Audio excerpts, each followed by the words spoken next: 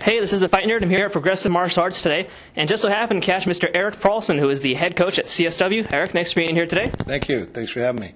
Now, of course, I got to ask you first thing first. We all are looking forward to Josh Barnett, Fedor Emelianeko, Affliction trilogy. Unfortunately, the fight didn't happen. We haven't heard from Josh in a while. How's he been doing since it's happened?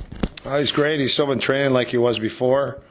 He's just not sparring with a bunch of guys. He's sparring all the time. He's conditioning. He's lifting. He's staying in great shape. Right now, basically, he's getting ready. He's got a pro wrestling match coming up in Japan. He had a match set up in Sengoku in November, and their fight got pushed, I believe, till probably January now. Is there going to be an opportunity for Barnett to take on Fedor at a later time, I think, maybe in Japan? Gosh, I hope to God that would happen. I've helped him prepare for all of his fights for the last 7 years, and this last fight falling through like that, it was a big heartache for me and for him, obviously. But I think the public would like to see that fight happen. We just have to find an organization that would actually have that fight happen. Okay, now on to something else. You yourself are a practitioner of many different martial arts styles. Can you just run those off real fast? Because there's so many, I've already lost track. Well, boxing. I've been boxing for a long time with all these different boxing coaches. Thai boxing mixed with Savate, so we call it STX. Savate Thai cross training. Also judo. I trained with the judo guys for a long time in Europe and in America. And I was able to go to Japan and actually study Sambo with some of the guys that were doing it. But the Sambo was just pretty much judo and the leg locks from Shuto. So when I trained in Shuto, Yuri Nakamura had basically so many submissions I couldn't see straight. So I was with Yuri for, 12 years. Yuri Nakamura. He founded Shuto in America. And at the same time, I was training with the Gracies and with the Machados. So I had been training with Dan Asano for years, Silat, Wing Chun, Savate, Filipino Kali, Mafalindo Silat, Malaysian, Filipino, Indonesian. And basically what I did is I tried to just boil it down to a few things that were useful for fighting. Striking, takedown, submission, boxing, strong boxing, good takedowns, wrestling, and submission is mixed, catch wrestling and jiu-jitsu. So where did this thirst for knowledge come from you to want to study all these different martial arts? I was intrigued as a little kid. I started watching Bruce Lee movies, and I don't know, once I started doing it, I was like, wow, this is meant to be. And so I just kind of was like so intrigued by all the different martial arts. And not so much the art form so much anymore as opposed to the stuff that I can actually apply in the arena. Now, you mentioned you do practice Kali, which is a knife fighting style from the Philippines, and one of the principles behind that is that you learn to defend from a weapon first, and then you learn how to do hand-to-hand, whereas a lot of other styles are hand-to-hand first, then weapons. Now, what do you think about that transition? Does that work best for you, or why do you think that is in the first place? Kali, the stick goes 100 miles an hour. And so it trains your eye faster. So when you're following a stick and a knife around, your ability to pick things up are a lot faster, and the angles of attack are very similar to the angles of attack for striking. In fact, Panatukan, which is the Filipino boxing, derived from the Filipino knife fighting. The same movements for the boxing was used for the knife fighting.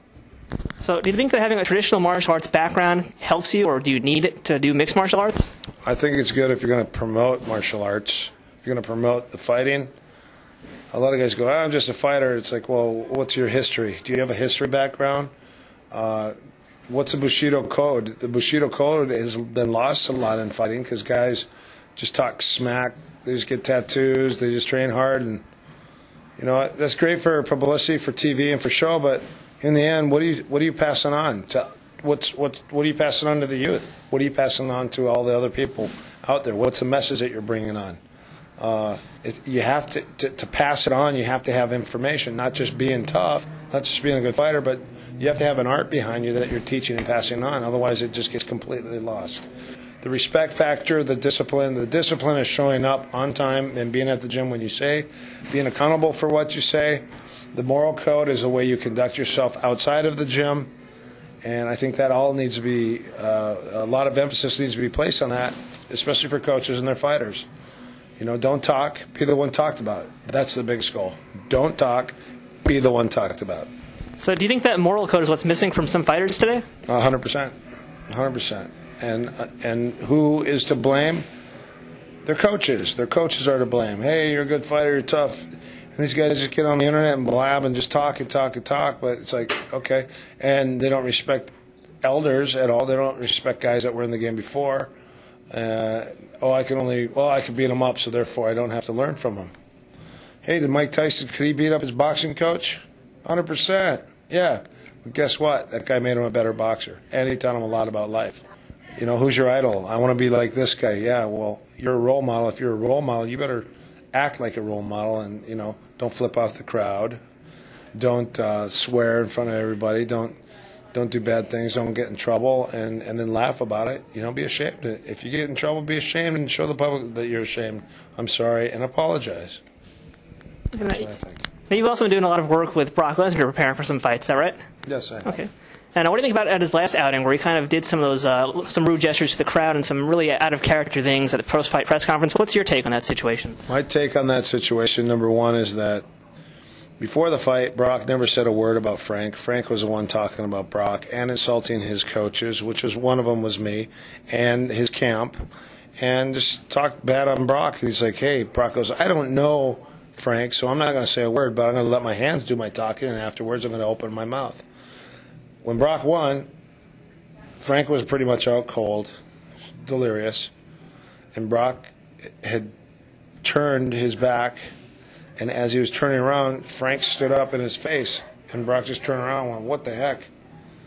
And all of a sudden, Brock kind of shoved him a little bit because it was just a surprise. He was just right there. First of all, they didn't allow any of the coaches, which one of them was me, in the ring after the fight. So by not allowing me in the ring, in the cage, or Marty in the ring, or Greg in the ring, we couldn't put our hands on Brock and go, congratulations. Hey, don't say that, don't do that. And since day one, Brock has been booed from everybody. Everybody has booed Brock. So he goes, well, I guess if I'm going to be the heel, I might as well play the heel. So as soon as he turned around, Frank was in his face. He shoved him. He goes, hey, I already beat you up. It's time to keep your mouth shut. And then all of a sudden everyone goes, boo, and he goes, boo, well then boo this, bink, and he gave him the double finger. And was I laughing? I was like, jeez. If we were in there, we could have stopped it. And then he went off with the showmanship stuff about, saying about Coors Light instead of Bud Light, because Bud Light won't pay him, and then he's going to jump on his wife later. Some of that's funny. Some of it was like the sponsorship thing was completely unprofessional.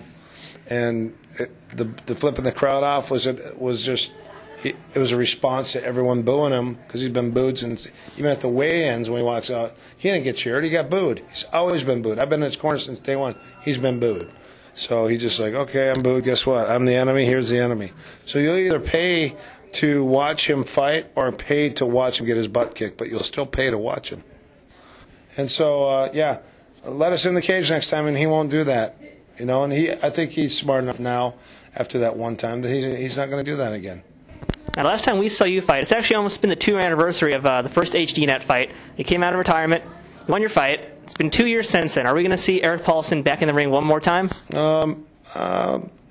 Maybe, maybe not. Chances are maybe not, just because after that fight I was prepared. I prepared hard for 4 months for that fight, just to cut weight and to get ready, and then I tried to roll over to 4 fights after that, and they all fell through. And I forgot that one of the biggest heartaches for me when I was fighting, more than anything, was being ready for a fight and having fights offered and then falling through after. And it's like, when you don't have a lot of time left in your fight career and you're coming out of retirement to do a fight, you need to fight. And when your fights just keep falling through, it's like, I have a real job. I have other things that I do than just fight. And I've been putting all my effort into my fighters, not into myself, and also into my students when I do seminars and train other fighters in other camps.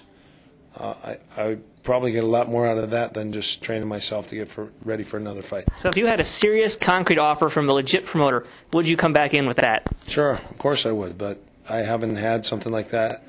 and I thought I did, and then it all fell through. So, yeah. So in the meantime, I'll just train and get everyone else better, and be happy doing that. All right, well, Erik Paulson, thanks for your time. Appreciate it very much. Thank you. Thank you very much. This video is sponsored by FindMMAGym.com. Looking for a new place to train? Head over to the best online directory for MMA gyms across the U.S. FindMMAGym.com.